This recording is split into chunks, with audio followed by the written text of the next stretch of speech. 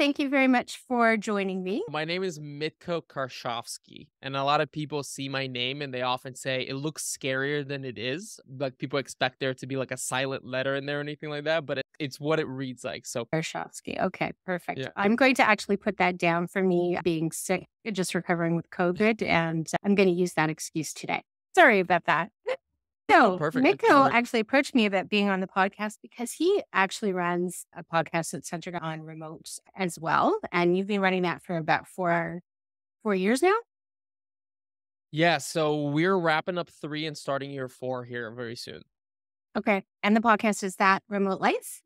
That remote life, that's right. Yeah, we have almost 200 episodes and we talk a lot about like the podcast is called That Remote Life because when I was starting it, I didn't really have a niche. It was like, I want to talk about this subject and a lot of the different things in this area. And so it's literally like, we talk about the remote life, all parts about it, business, future of work. We talk with like digital nomads and discuss all areas of that world.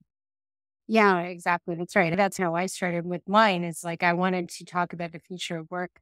I didn't want to go backwards, right? So I definitely don't ever want to go back to the office or in the way that we always did at the office. I will talk about hybrid and I do think that there's value of in person, but I don't think that the office is going to be the center of what the work has always been. So that's how I started mine as well. So I was asking you briefly before we started recording to talk a little bit about the work that you did before as like a head of operations, head of remote. You worked for a digital agency, is that correct? Yeah, that's right. So it started out just as like a freelancing thing where my career history is very much like I can do a little bit of everything. Like I'm dangerous. What is the word? I know enough to be dangerous in a lot of different things. And so Yep. I started out doing for like small agencies, I would do a lot of different things for them, right? I'd come in and, oh, you need a website built for a client. I can do that. You need to do the copywriting. I can do that. I can do a little bit of design. Like I can do a little bit of everything.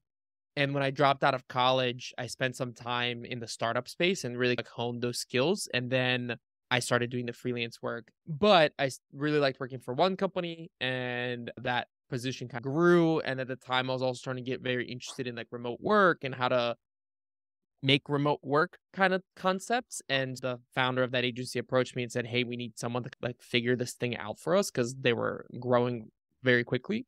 And so in 2017, I started working with them. And then 2018, I essentially started spearheading this idea of how do we take this? How do we make, like, how do we figure out how to function at a high level remotely? And so I dove into that. And it was this idea of, I don't really know what the answer is, but let me dig in there and try to figure it out. So that's how I got started in that space.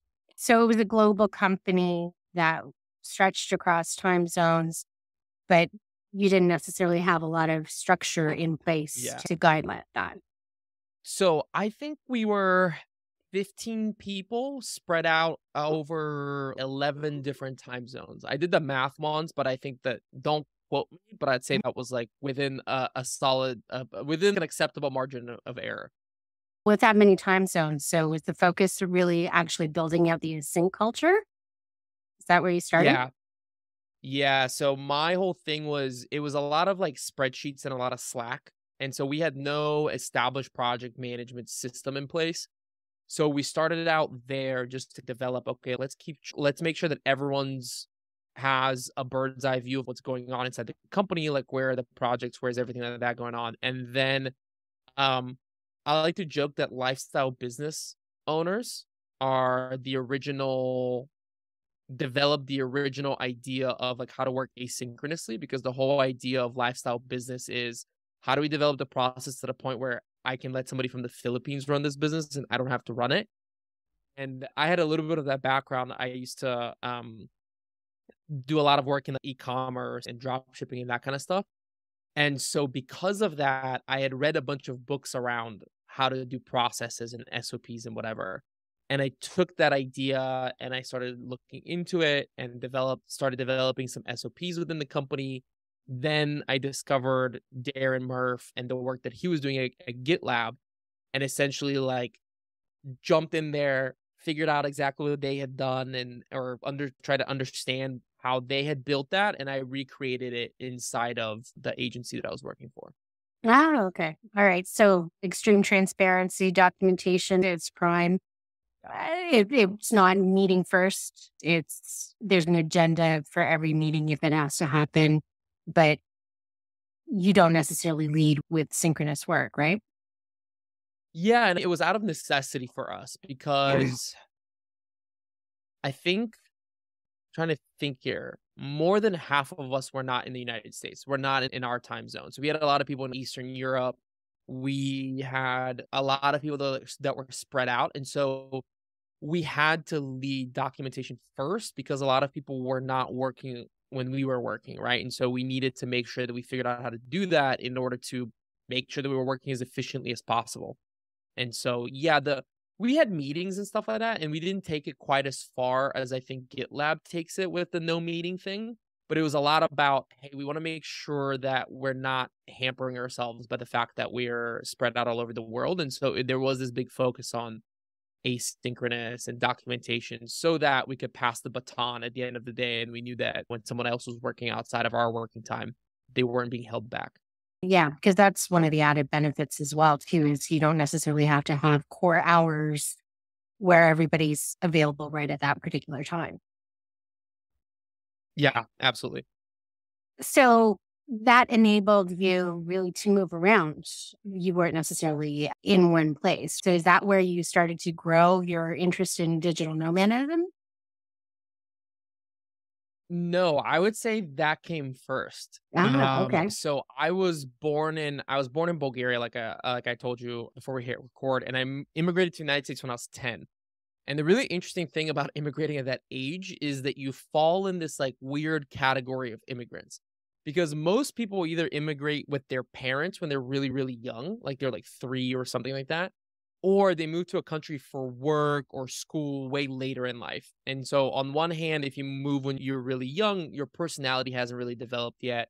And really, the culture in which you grow up is the culture that you immigrate into.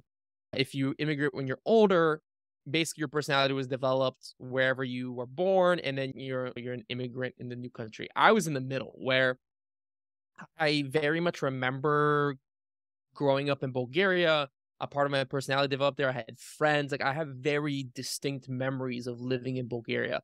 But then I came of age, so to say, at the age of 11 and onwards, I was in the United States. To me, they feel like very distinct chapters. And when I was in the US, I was known as the Bulgarian kid.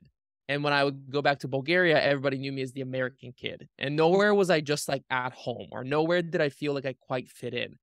And at the same time, because I had this memory and this distinct experience of growing up somewhere else, I knew that the world was bigger than just Cincinnati, Ohio, where I grew up. And I just could not picture this idea of, all right, for the rest of my life, I'm going to live in this 100-mile radius of my hometown or whatever it may be, right? Most people, they hang out in that general space unless they move for work. But then again, they just hang out in that general area. And so I was searching for something more. I dropped out of college. I got involved in startups and I ran a few startups here in the city, but was just looking for this idea of like, how can I have more of this global life? And then I heard the term digital nomad and I called it my Pandora's box because that gave me something to latch onto. And I put that into Google and I found thousands of other people doing it, right? And at that time, the movement was a lot smaller, but it was still enough that I was like, okay, I can do this as well.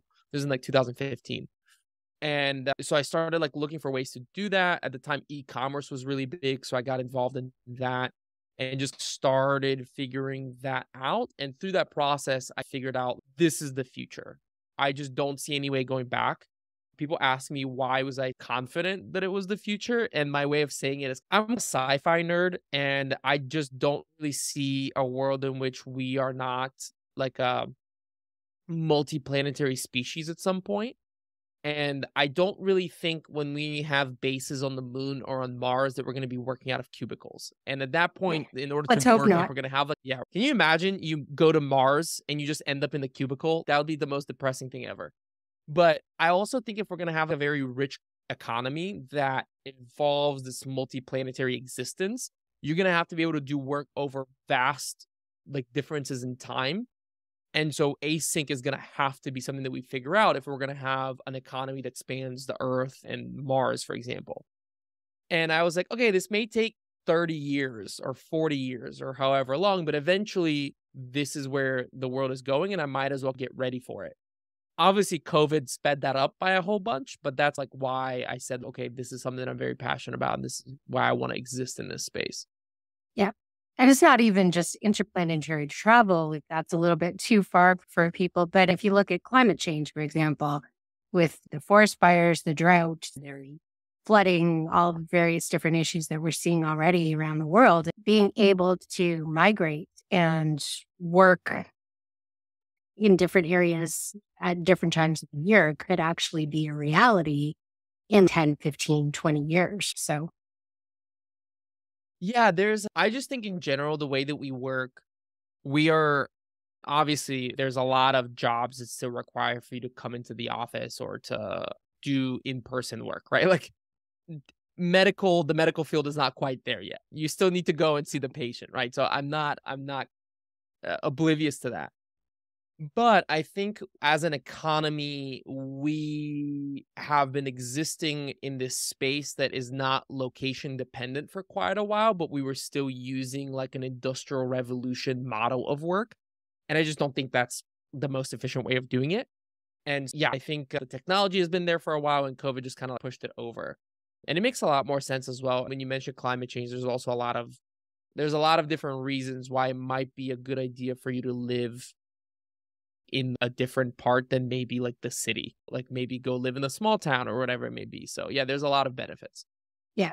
And for me, I actually live outside of Toronto. So I didn't really tell you much about me, but I live an hour north of Toronto. I've always lived here.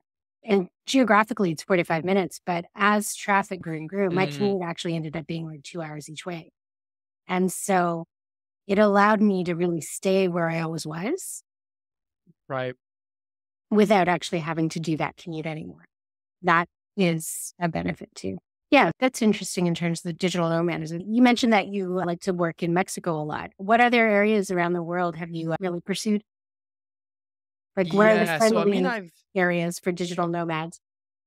I've been worked and lived and worked from a lot of different parts of the world, but my favorites are like my home bases would be Bulgaria and Eastern Europe. Obviously, I was born there, but also I was always like, I think that this would be a place where digital nomads would really enjoy being. And obviously, we've seen like places like Bansko really blow up, and Eastern Europe in general has become way more attractive to nomads, and a lot more people have been going there. So for me, it's Bulgaria and Mexico are the two locations that I like to hang out a lot, at least in recent years. That's been where I've been going a lot. I think Portugal is great. Obviously, a lot of people are going to Portugal. I do think that we're probably on the tail end of Portugal being the place that it is. They are talking about ending that program. The prices have gone up. I just think that maybe there's some things that need to be figured out there if they want to do that more long term. But those are like my favorite locations. Now, obviously, Mexico is a big country and I've been in a lot of different places. So I don't know if that would be interesting for people in terms of what cities in Mexico I've been to. Sure. Yeah, definitely. Why not? Yeah, so I think my favorite place that I've called home, quote unquote, in Mexico is Puerto Vallarta.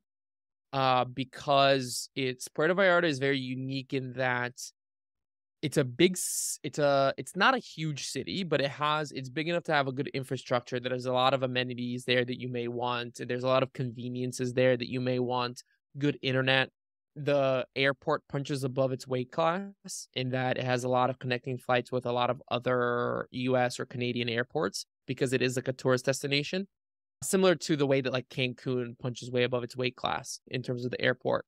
But then also the nice thing with Puerto Vallarta is that you have a lot of small towns around the bay there so that you can essentially work Monday through Friday and have really good amenities and Wi-Fi and then go somewhere and surf in a small Mexican beach village on the weekends. And that's very easy. So that's why I like that a lot. Mexico City obviously is hugely attractive, but it's also starting to have, it's obviously that attracts a certain type of person. There's like 20 million people in Mexico City and that's not everyone's kind of ball game. There's a lot of There's pollution there too, isn't there?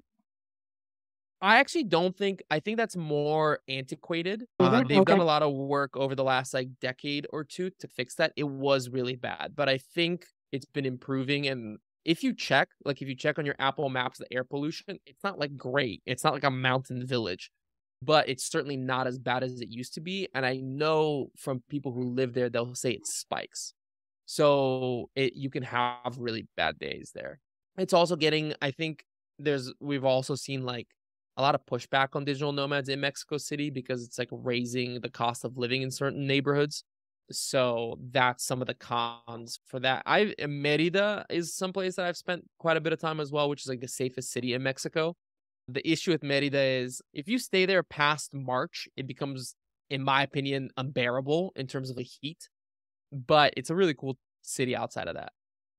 Very interesting. Yeah, no, the impact on tourism and pricing of digital nomadism is interesting to track as well too. And there's a lot of debate around it, and I don't know is my answer with that because I understand both sides of the coin. Where there's a lot of locals that are saying like, "Hey, you're starting to drive us out of our homes. Like we can't afford these rates because landowners would rather rent on Airbnb to remote workers and digital nomads and make more money than to charge less and rent it out to the local population." The pushback on that is that a lot of the neighborhoods that are being impacted by that are already like quote unquote gentrified. So they're already very touristy, they're already very expensive. So actually the impact on that is like the locals that live there are also high earners. And I understand, I don't know if I totally agree in a perfect world that wouldn't be true, but I also understand that point. I think that the bigger issue is that Airbnb in general is becoming almost like location independent in terms of Airbnbs everywhere becoming more expensive because you can charge high rates and everybody knows you can charge high rates. So it's almost like its own class, right? Where wherever you go, if it's on Airbnb, it's going to be very expensive or more expensive. And very few are those places where that's not happening with Airbnb. So I think it's more of an Airbnb issue, not so much like the location itself having problems, if that makes sense. Cool. So do you actually, when you go, do you use Airbnb? There are lots of other different companies that do that sort of service as well too. Yeah. It depends. If I'm going somewhere for 2 months, Airbnb is the answer, is the choice, or short-term rental platform like Airbnb. If I'm going somewhere for 6 months, I'll usually try to rent something off the local market. And there's some places that where I've been where people have literally said, "Do not come in here and say I'm looking for an apartment for $1,000 a month." Because we're not trying to spike the rate because the local market is used to $500 a month. And if you come in and start tossing around the fact that you can pay that much, we're worried that it's going to raise the rents in some parts. So there are like parts of the world that are or nomad communities that are aware of this and are trying to gain if because it's their benefit as well. Their prices aren't going up, but also they're not raising the rates for the local population. So it just depends on the amount of time that I go places. Interesting. So this is an area of remote work that isn't my forte at all because I've always worked from home.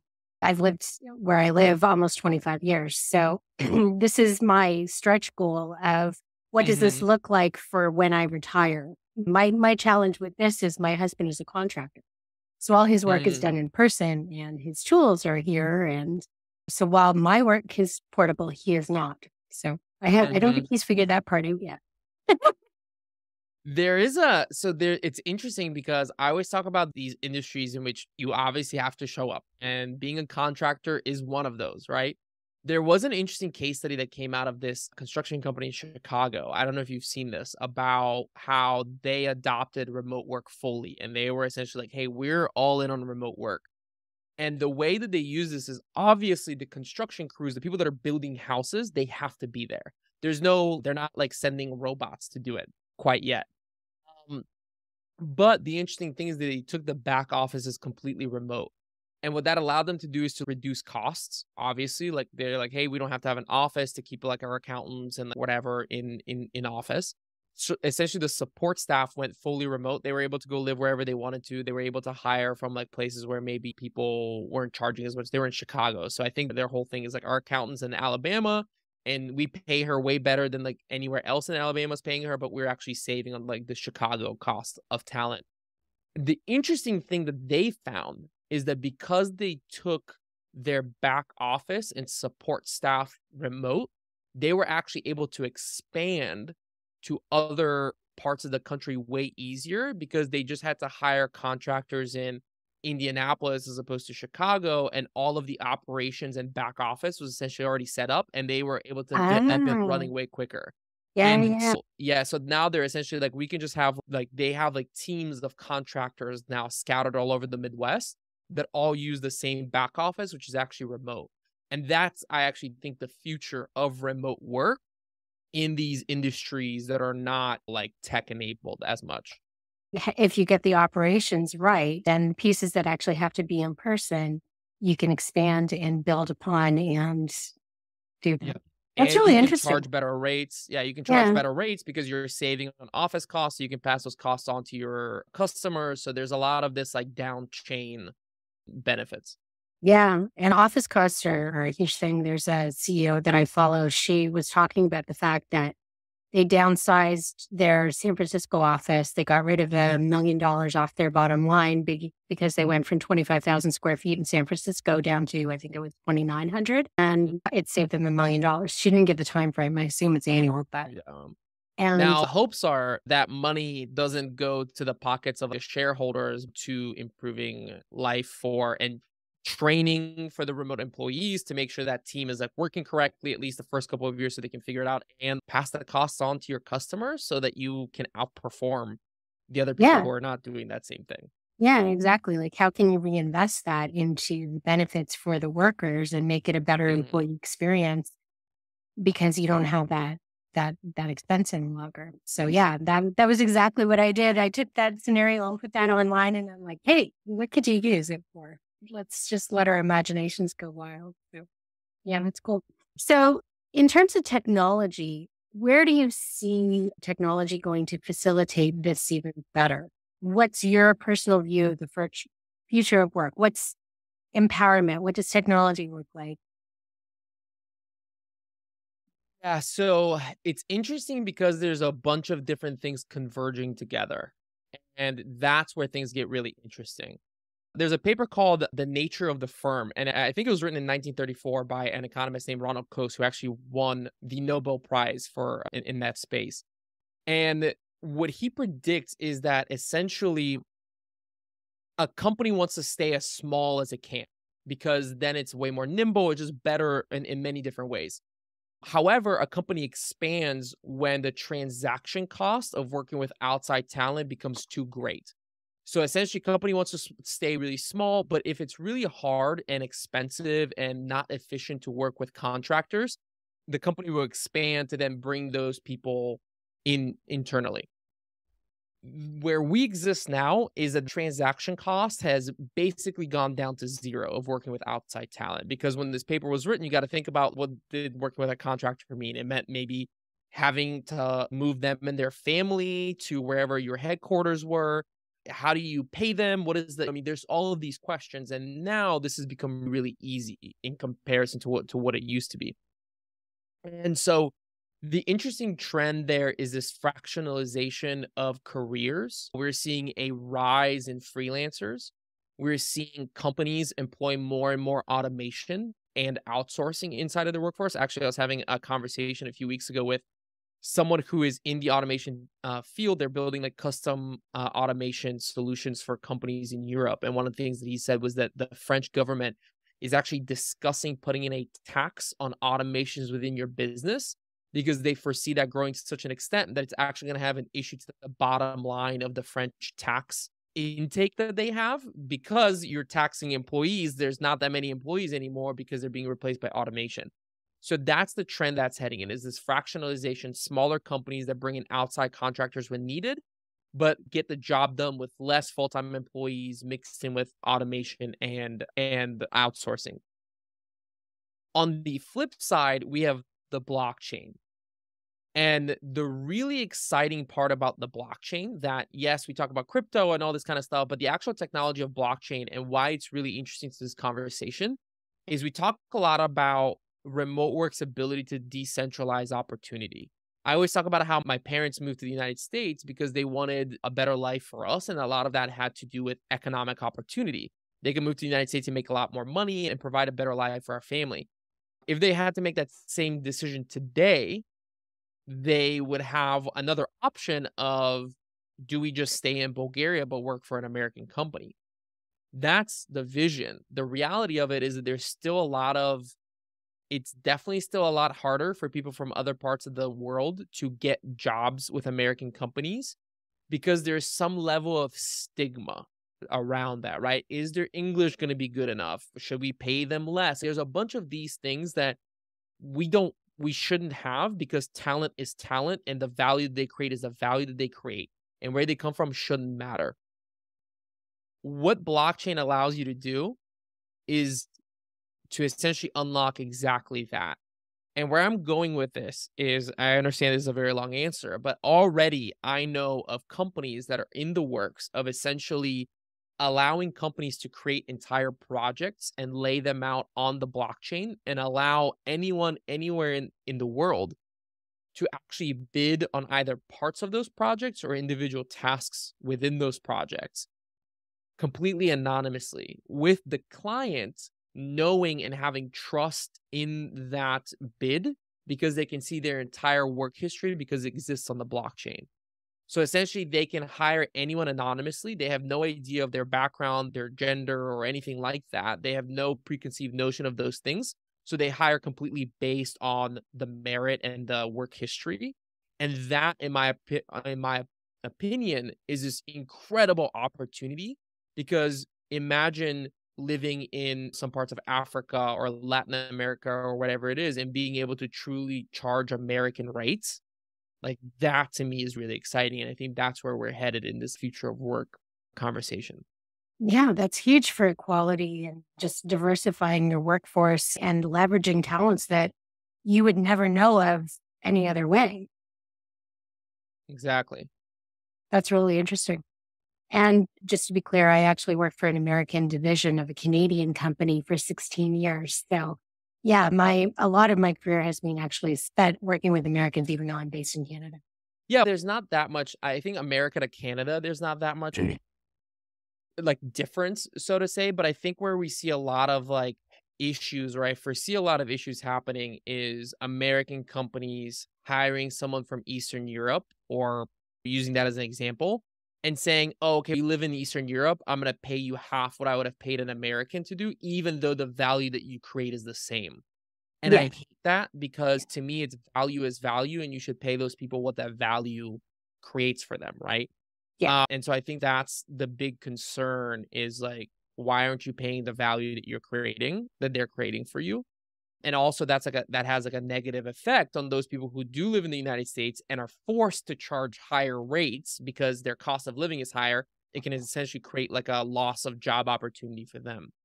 Yeah. That's frequently an argument that comes up a lot is, if you're working remotely, then people can hire anywhere. And that just means that the opportunity for Americans is going to go away. And to Yeah. be quite honest, that's been happening for years anyway. But as to your point, like if you have the skills and you have the ability to do that work, why shouldn't you be paid the same Yeah. amount? Why shouldn't there be a standard rate? And there is this idea of, see, this is why you shouldn't allow remote work to happen because now anyone can bid for these work and we're going to be like put out of work and we can't compete with these lower rates. And I understand that. The issue is that remote work is a representation of an advancement in technology. And higher technology historically in our civilization always wins. So Yeah. when you try to fight against technology, you lose. So this idea of we're just going to pretend like remote work isn't an option and we are going to not allow anyone to hire from outside of the United States, long term is just a losing strategy. So my whole thing is I understand there's negatives with it.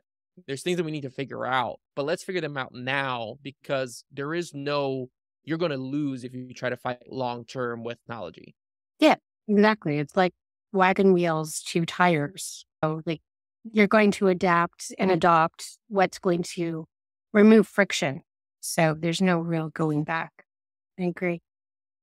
So what's the secret to a winning podcast? You've been doing this for what, almost 4 years now, you said? That's right. So is it really just interesting guests and specific marketing, or what have you found to be the secret of an ongoing, enduring podcast? It depends on how you define winning. That's a good point. Because if winning means having a massive audience, that's one thing. If winning means, just like having a podcast and staying consistent and improving your skills in interviewing and in communication, that's one thing. And then also if it's like, hey, I want to grow a business off of this podcast, that's also another thing. And those are three different answers in some ways. So it just depends on which one are you most curious about in terms of what's like winning mean in that way. So what have you done? Yeah. So for me, my whole thing was like, I'm just going to keep this going for as long as possible. And there was no strategy when I got started. There was no, my whole thing was I wanted an excuse to talk to these people that I was really interested in. Because if you reach out to someone who is, hey, this person's doing a lot of interesting things. I really want to get to know them, maybe become friends. I just want to act with them. And if you reach out to them with that pitch, like, hey, love what you're doing. Can we be friends? There's usually who are you? Like, why are you emailing me? This is weird. You have to lead with value. And when I was in my like early mid-20s and I was really trying to meet like these people that I found very inspirational and that I wanted to connect with, for me, the podcast was a way to lead with value and say, hey, I have a podcast. Would you like to be a guest? Even though at the beginning there were like 20 listeners or whatever it was, everyone likes to talk about themselves. They enjoy it. And so I was giving them like an opportunity to do that. Over time, it's definitely become like more serious. We're one of the biggest podcasts for remote work. We're a top 2% podcast in the world. So it's definitely changed a little bit over time. When it comes down to growing a big audience, there's definitely, my podcast isn't obviously anywhere close to being like what some of these other people have, like massive millions of downloads a year and whatnot. We're not there.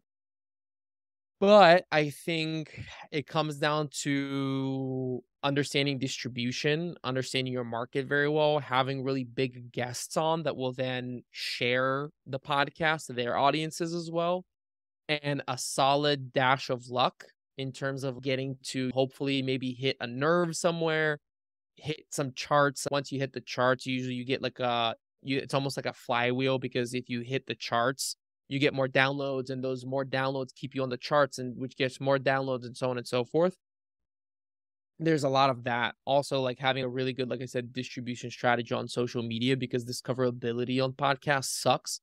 So you need to take that extra step of how do I distribute this content and then bring people back to the podcast. In terms of building a business on the back of it, I think most people do it the wrong way, where most people try to use a podcast to build an audience and then use that audience to build a business. I think it's better if you use the podcast for like lead generation, where the guests themselves could become clients of your business. I think that is a far more sustainable route. And it means that it takes the pressure off of you to be one of the lucky ones that builds a large audience. You can have a small audience or no audience at all, but as long as you use that podcast as a way to get to meet and speak and build a relationship with your ideal clients, then that is a very feasible funnel, so to say. Yeah, interesting. Yeah, so I actually started with the smaller people. And what I really wanted to do is, like, when my job was restructured, I found that I just didn't have a voice. And I started the podcast really so that I would have an avenue to actually just express myself. And the idea was really just build off that and supplement what I was already doing on social media and give me a different channel. So that's how I started. But I'm building that into like a community. And so like a community of practice really around a hybrid remote strategy. Yeah, I think that there is something there in terms of establishing authority and creating these sorts of projects, which a podcast is like an example of a project like this that just like shows to helps you to establish authority and shows that you know what you're talking about.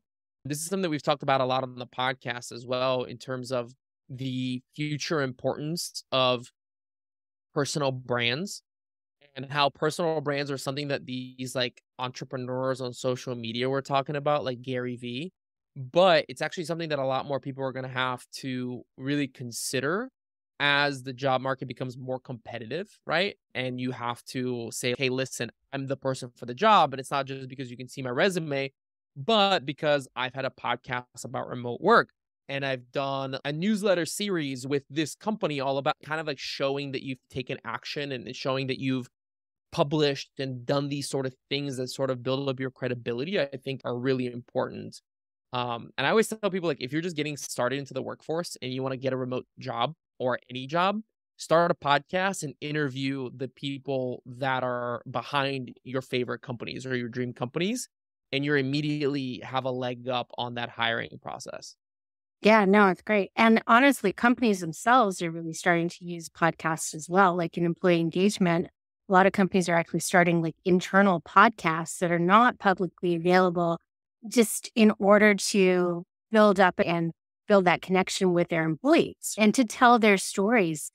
That's a skill that really a lot of people don't have. I didn't actually realize until I started my podcast how challenging it is for some people who've never actually publicly told their stories to really do that. So it's that you're helping people practice their skills. Yeah, absolutely. And it's the internal podcasting is something that we even discussed in the podcast before as like a potential idea. If you were looking for a business to start, I do think internal podcast production is very interesting. There are, like you said, more and more companies that do this. Like Facebook has, I think, like a bunch of podcasts that they do internally. It's very interesting. And yeah, there's like a little economy setting up in there. There's no podcast specific hosting platforms. It's very interesting. Oh, really? I didn't know that. Which are like protected, because essentially if you're talking about sensitive business information on the podcast, you want to make sure that it's protected and secure. So you don't want to just put it up on as like an unlisted YouTube video or something.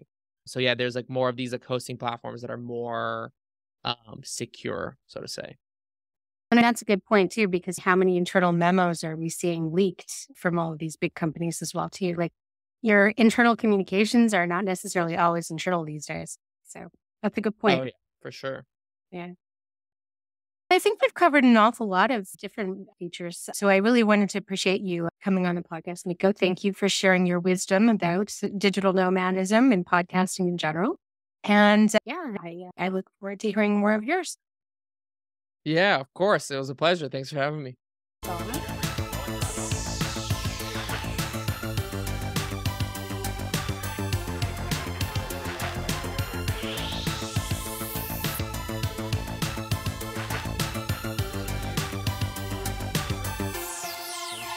Finding yourself in orbit.